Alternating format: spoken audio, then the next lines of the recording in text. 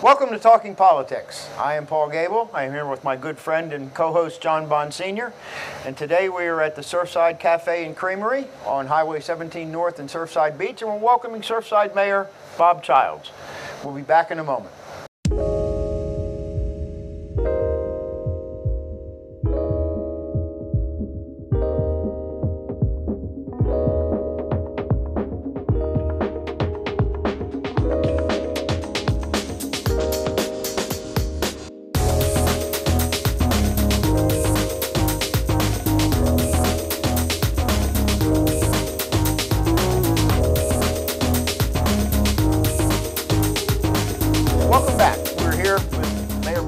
Surfside, thank you very much for joining us. Well, welcome to Surfside Beach, Paul. I'm glad to have you. Well, always nice to visit Surfside. We're at the Surfside Cafe and Creamery, which is a relatively new business here, and it shows that the town is vibrant and moving, and you're welcoming small businesses. At one time, there was a movement on you didn't. People were complaining that Surfside didn't welcome small businesses, but that was just a myth, wasn't it? Oh, yeah, that's far from the truth, John. We welcome small business, and particularly this coffee shop. Now, I've been here a few times over the last couple of weeks, and really enjoy it. Good coffee, and certainly the help is very pleasant.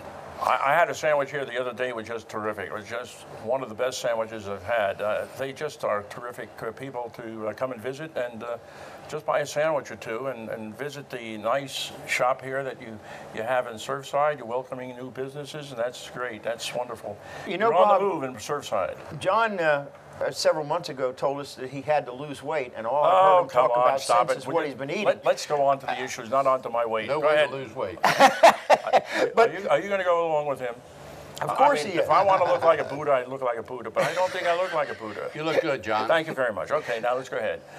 The first and most important thing to talk about as far as Surfside Beach is concerned is the pier, I would suppose. And if you could give us a little update of how that's going. Well, the pier is, in a way, has been very frustrating. We're dealing with federal agencies, and if anybody's ever had dealings with federal agencies, nothing goes fast. Nothing's fast and nothing's easy, and it seems like every time we feel like we've got our hand on that tin can down the road, it's pushed down a little bit farther, and we're doing everything we can. We're hoping that we do hear something this week. We were promised we'd hear something last Friday, and for whatever reason, it didn't come about, but we're hoping to hear something this week from FEMA in the direction we can move in. Well, the bureaucrats have to do their job. You know that. They're very slow, and they move at a snail's pace, so you have to understand that. Well, I'm glad you mentioned FEMA, because I think it's important for people to understand that, yes, FEMA is an emergency disaster group that comes in and they do some immediate stuff, but to hear all this business about FEMA money available for rebuilding and what have you, and that's what we're talking about. When we're talking about the hurricane in September 2016. Yeah. And that has nothing to do with the 3 hurricanes we suffered this past year, who are also relying on FEMA, and maybe by 2025 or so, it'll all get straightened out. Yeah, I guess the unfortunate thing, there's been so many disasters around the country here in the last year. It's just unbelievable. Every time one goes by, another one. You got Louisiana problems, and Florida problem, Texas problems, Puerto Rico problems, and now they're having big fires out in California again. So FEMA, they have their hands full. There's no question about it. They do, and they're kind of constantly under budgeted. They're one of the things that, yeah, it's emergency, and we can put some more money into it if we have to, but we won't have an emergency this year, and we always have emergencies. Did they have to approve the plans of the pier? Yes, yes, they do, John. In fact, they're working on that very issue as we speak. And is that why the delay? There's a delay. That is. It seems to go from one department to the other. And who's handling it for you at the town? Do you have a person or group that's handling? We do. We are working with a group that is working as a go-between between the town and FEMA. You have to make sure that everything is absolutely correct when you're dealing with these government agencies, and we are dealing with an outfit that is assisting us in that endeavor. What's the overall cost, roughly, if you know one that's well, we're involved? talking about we're hoping to be able to do concrete pilings and a wood decking, and we're talking somewhere around $9 million for that. But you know, we feel like by doing that, we've been kind of assured that before any major maintenance is done, about a concrete pier would be 50 years. So in a wood pier, we're talking about, you know, before we do any major maintenance, 20 years. So, Right. you know, we're hoping that we can go with the concrete pilings, because you just never know when the next hurricane, we could build it in How wood important today. is the pier? Does it bring an influx of tourists? Oh, or- absolutely. It's So the what do you projected to bring in insofar as Well, revenue and? Well, it's hard to tell, John, tourists? because we have, you know, we have a couple of rental properties there. We have the tackle shop and the restaurant that actually rent from the town at the pier. So it's. Let me ask you to hold that thought. We'll come back to the pier in a minute. We'll talk about traffic next. We have to take a break and let our sponsors talk. My name is Angelo Antonucci, and I'd like to welcome you to my restaurant. I've been in Myrtle Beach now for over 30 years, and we are the home of the greatest steaks in the universe. Here at Angelo's, we have a fantastic Italian buffet with your favorite pastas served with meatballs and sausage and delicious gourmet pizzas. But where we really shine is our entrees like our Scampi Traditional, Alfredo or Lemon Romano served over linguine, our French pork chops with garlic mashed potatoes, and our twin fillets featuring our signature Marsala sauce. It's a great place to enjoy with family and friends, so stop by and see us at our new location at the corner of 24th Avenue South and South Kings Highway. Don't just take my word for it. Come in and try Angelo's, home of the greatest steaks in the universe. Here at Angelo's.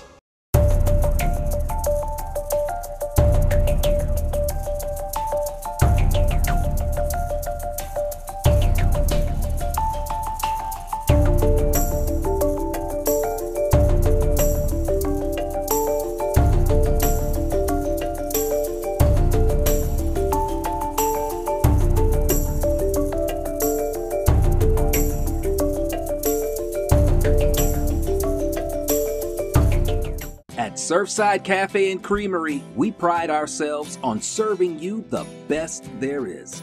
Our breakfast and lunch menus feature Boar's Head products. And how about starting your day with one of our signature coffee blends from Charleston Coffee Roasters? Surfside Cafe and Creamery has something for every taste, including the best ice cream on the Grand Strand. You gotta taste it to believe it.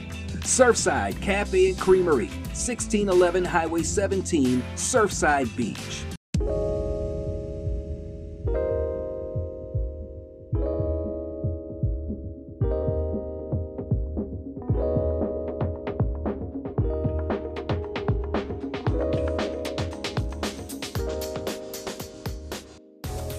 Welcome back, and we were talking about the pier in Surfside, and we talked about FEMA and the delay, but I think there's one other point to make. The pier is something that Surfside Beach is known for. Correct. And if there wasn't a federal agency, and that's always been I think my philosophy, the federal government is to do what others can't do. If Surfside Beach had to take on that $9 million or whatever it amounts to rebuild that pier out of its own budget, that would be a problem, wouldn't it? There's no question about it. It would absolutely be a monumental problem. It would. So we're hoping for all the assistance that we can get from FEMA on this particular issue. I hope it works out well for you. And of course, we put up with the time, but we do get the aid, and I guess it all balances out in the end. Yep, it does. What are you going to do with this traffic, especially the service roads? Well- You're at a risk of your life when you go get off the 17 business into the service roads. There's stop signs, there's yield signs, there's this, that, and the other thing, and you're taking a risk just driving here. John, as Driving you through. probably know, this year they're going to start working on Business 17 through Surfside Beach. And all these turnabouts that you talk about that are very dangerous, we're going to do away with most of them. We're going to have acceleration and deceleration lanes. Well, that's smart. Frontage road is going to, a lot of the exit entries are going to be eliminated, because right now it's almost like part of the highway. It's How are very you going dangerous. to eliminate that? You have an engineering study on it, a road Absolutely. study? We have or an just- engineering company that's strictly concentrated on the safety factors of Business 17. So do you think the businesses along the roadway there are going to be very happy with the design that you're having? Absolutely. I don't see any problem at all. We haven't had any kickback. And they're going to still be able to get to the businesses, but what we're going to try to do is to funnel the traffic on the frontage road to traffic signals. Right now, it's almost like a free-for-all. Well, when does it start? We're supposed to start this year.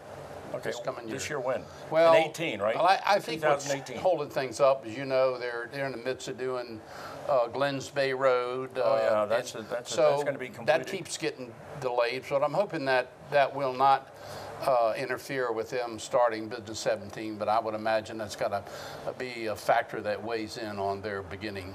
How does it affect this area of town where we are sitting now at 1611 North Kings Highway? Are they going to be affected by it as well?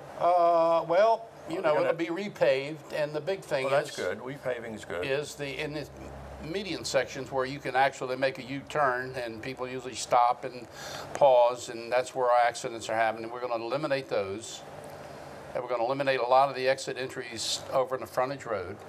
So you can't just race down frontage road. You can only go so far, and then you'll come back out. Okay, so there's not going to be any impingement on insofar as traffic and people to come. Like, I love this cup of coffee.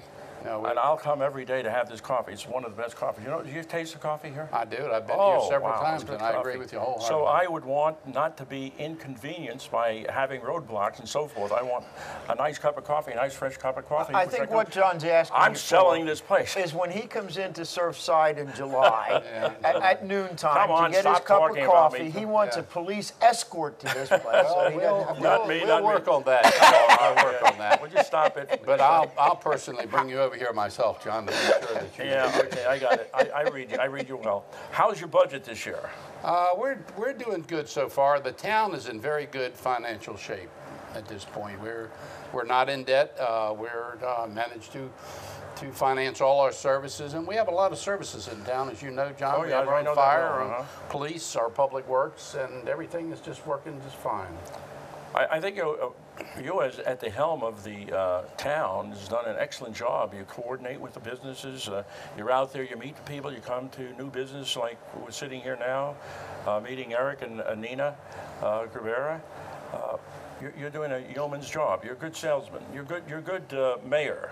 Well, mayors don't usually do this, but you do. I appreciate the compliment, John. I really do. I do try my best to go around and welcome new businesses. As you stated here, I came in this establishment just right after they opened, and brought my wife Nancy down here, and they had a couple of problems that you took care of right away. We try to work very closely which is with good. these, You yes. coordinate with them, and, Yes. and you're right there listening to their concerns. But going back to the budget looks good. There's no going to be any millage increase or anything. No, like that? we're at this point, no. No, we're in How good shape. about? Are you going to expand the town? Are you looking to expand? Can we hold on that? Huh? Can we hold on that, because that's Sure, we can hold maybe it an if you want. interesting issue, but we gotta take a break I'll again. drink my coffee. We'll be back in a moment. Striving for excellence is what we all do. After 10,000 hours of practice and preparation, we become experts at our crafts. Our skills become a manifestation of our talents, and our service becomes sought after. We are the professionals, taking care of the details. The Professionals, mobile detailing and car cleaning specialist, taking pride in what we do so you can take pride in what we do for you.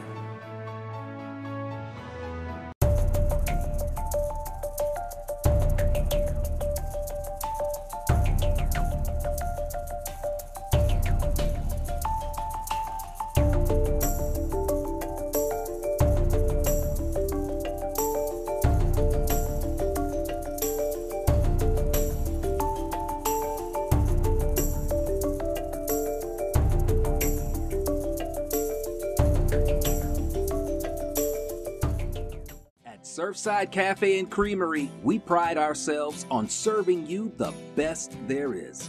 Our breakfast and lunch menus feature Boar's Head products. And how about starting your day with one of our signature coffee blends from Charleston Coffee Roasters? Surfside Cafe and Creamery has something for every taste, including the best ice cream on the Grand Strand.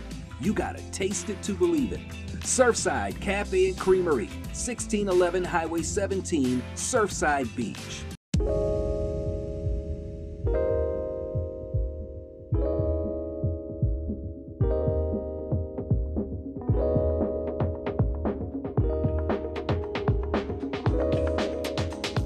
Well, welcome back. And you were talking, John was asking you if you had any intention of expanding the town. He was talking about annexation. Speak about that, if you will, just a little bit about annexation from the perspective of, what are you, about 6,000 residents? A little less than that. Yeah. Well, there was some talk of annexation. It never really got much further than the talking stage. There's a lot of people that feel very comfortable with the size of the town now. We're doing well. And of course, you know, a lot of times when you go annexing places, you kind of bring possibly stormwater problems with you.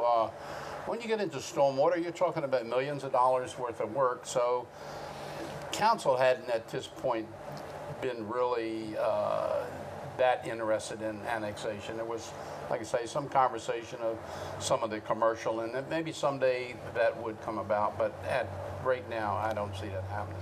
Well, you know, as you go down 17 out of Myrtle Beach, and of course the south end of Myrtle Beach for that matter, there's been a significant number of empty buildings for a number of years. Now you guys seem to be filling some of those buildings back up again that are within the town. Am I right on that?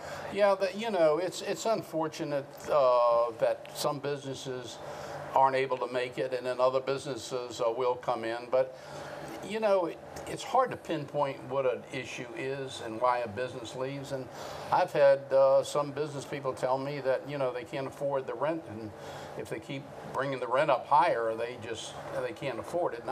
And I think a lot of times that's the bottom line. The owners of the building just keep pushing the rent up to where these businesses just can't make it work. We got your first issue for 2018 council. Rent control on Surfside. No, I'm only kidding. Don't scare the people, Paul. You're scaring them, Paul. Relax. You know, Bob, I have only intermittently covered Surfside Beach council meetings and what have you, okay? I do remember 10 years ago or more when I filled in kind of more on a routine basis, and one thing I always enjoyed, although I'm not sure the council enjoyed it, was you had some, and you weren't necessarily a part of this, but there were some rollicking council meetings in those years. Yeah, well, unfortunately, we still have some once in a while, but we try to keep them under control. I can't say much more than that. Well, how was the parking issues? You had, years ago, you had some problems with the meters. And that was a big to-do about the meters, that people didn't like it. They were encroaching on their properties, et cetera. You go to some of these strip malls and there's no parking hardly to get in there. So what are you going to be doing with the parking? How are you going to resolve those problems? Well, I tell you, John, years ago, I said that I thought parking would be a problem, and I think people go, well, and that's crazy.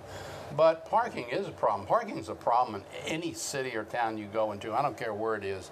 And we are working to resolve some of our parking issues, but the nature of the beast is everybody wants to drive their own car, and consequently, you know, you just need twice as many parking places as you had before. You seem to have solved the problem down in Surfside Avenue when you had those the problems of the business there with respect to parking. You recall, you also blended in a new concept with respect to dressing up the area, more or less. Well, you know, you put in trees, you put in the bumps, the speed bumps. You widened it to seem what. You also allow the businesses to put in fences where they can have seating, et cetera. So you really did something in that area. You gave it a nice aesthetic look. Right. Well, but if you go to the other areas, it's not as nice. So you're going to plan on something like that, upgrade the beauty of the place? Well, I'm glad you asked that question, John, because right now, absolutely right now, we are working on beginning a landscape project all the way down Ocean Boulevard. What we want to do is, you know, and get it aesthetically really a nice looking area. We eliminated parking on Ocean Boulevard. Because cars were just parking everywhere and just tearing up the grass, and so... And it doesn't look good as well. Right. Or So, they parking helter-skelter. It doesn't blend in with the area. It aesthetically, it's not a nice sight to see. So it has sight pollution insofar as that's concerned. As you know, we're removing the telephone poles and putting underground wiring. Are you? On Okay. Ocean Boulevard, which is going to See, be. Paul, that's something new. It's going to really aesthetically help the looks of it. And then after the underground wiring is done, then we're coming behind it, and we're going to be landscaping. And so over the next few years, this will be done in phases, and it should really, absolutely improve. Is there any planning on? Let's hang on to that thought a minute. We do have to, yeah, but we do have to take a break. Okay, go John. ahead, quick. Our sponsors preempt you. We'll be back in a moment. Located at 1300 Highway 544 near Coastal Carolina University, Soho 544 is an area's favorite for sushi, hibachi, American and Asian fusion cuisine. Soho 544 also offers daily happy hour special for only $5, as well as some of the lowest beer and liquor prices along the Grand Strand. So don't wait, come and join us. Soho 544 also caters to large parties and special events. At Surfside Cafe and Creamery, we pride ourselves on serving you the best there is.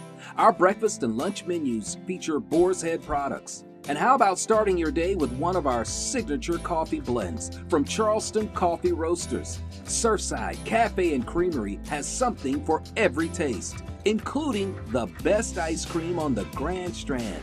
You gotta taste it to believe it. Surfside Cafe and Creamery, 1611 Highway 17, Surfside Beach.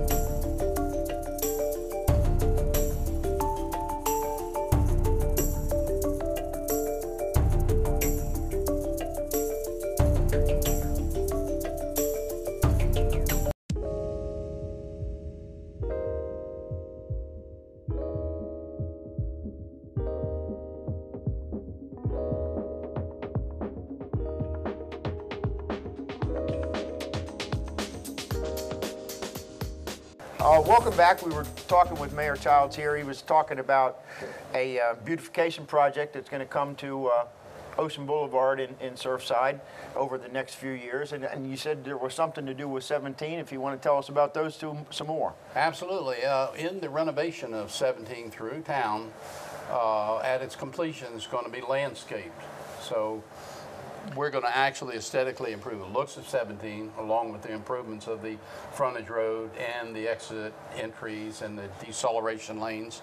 So it will look good, and Ocean Boulevard, it kind of all going to be at the same time. How about the electric poles? Are they going to be underground as well? Well, or are you going to leave them the way it is now? Well, at this point, we're going to change the lighting poles as far as the underground wiring. In what sense? Some of it, but that's a very, very expensive project. Well, I understand that, but you have the federal government to help you out, don't you? I mean, you have the bureaucrats ready to help you. If they're helping you with the pier, they should help you with the poles. Well, John, aesthetically, it will be beautiful if you put the poles Don't you love it? John fancies himself as a very conservative, fiscally responsible Republican. So what's wrong with that? Immediately looks to the federal government for all kinds of money, for all kinds of things. Yeah, but I look for safety. I look for safety first and the beauty of the town. Because as you get the town that looks beautiful, the people are going to come here and spend their money. Absolutely. And if they have the convenience and they can have a nice cup of coffee like I'm having right now, they'll come to the businesses. And they'll enjoy themselves, and they'll say the first place they want to visit when they come to South Carolina and Myrtle Beach area, they go to Surfside. Well, why? Because Surfside looks so beautiful. This what? Change that's coming on 17. Will that make it easier for ingress and egress to a business like this? Absolutely, absolutely, and it's going to be a big safety factor. That's the big thing. We have it will stop a lot of the wrecks that are happening now. You know, any town where you have a lot of tourists, they have their mind. They might be looking for the water, or trying to look here, look there, and and that. And a lot of the left-hand turns from the right-hand lane. What is your 2018 and vice versa? resolution for the town? 2018 resolution. Here it is. The mayor of Surfside, Bob Child, is going to tell you Nothing what like it putting is. you on the spot, is it, Bob? Well, we're going to the There you go. big priority right here, Da, da, number da, da. one is the pier. We want to start working on the pier. We want to do Business 17. So if we can accomplish those two things over the next couple of years, we're doing good. So that's your pledge for 2018. 18 and 19. 18 and 19. Okay, we're just talking about 18. Anything else? Well, no, that's the big thing. What present are you going to give the residents and the businesses in Surfside for 2018? With 2018, well, we're hoping that they will see the construction of our new pier, which will be the biggest thing. It's a big draw in Surfside Beach, and once we start that, it will not be completed in 18, but everybody will be able to see that which direction we're going. Tell me this, when they get moving on that, before it opens, will it have to be totally completed? Is that the way, or will they open a section, or don't you know? At this point, our hopes is to eliminate the whole thing and start all over. The buildings down there are old and they need renovation, and the pier you really just can't pick up from where it I thought you would say for 2018 you would like to set up a business council where you're going to work with the businesses and coordinate with them how they can upgrade the town and how you can help them and how they can help you. That would be something for 2018 you should consider. Well, John, having a business council. John, we're ahead of you. We have a business committee as we sit here right now. Okay, there you go. That works Isn't with that the wonderful? businesses very See, closely. I bring this up and they have it. See? We already have it. We are good. way ahead of you on that. Talk about that just a second then. Well, it's a group that the town set up a business committee, and there's a group of people in town that own businesses, and they meet and try to resolve issues that the businesses have.